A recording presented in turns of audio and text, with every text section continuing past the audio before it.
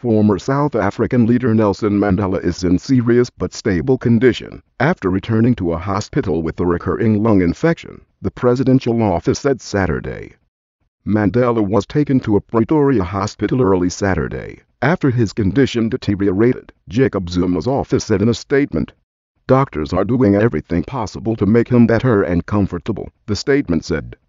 Mandela, 94, has become increasingly frail over the years and has not appeared in public since South Africa hosted the World Cup in 2010.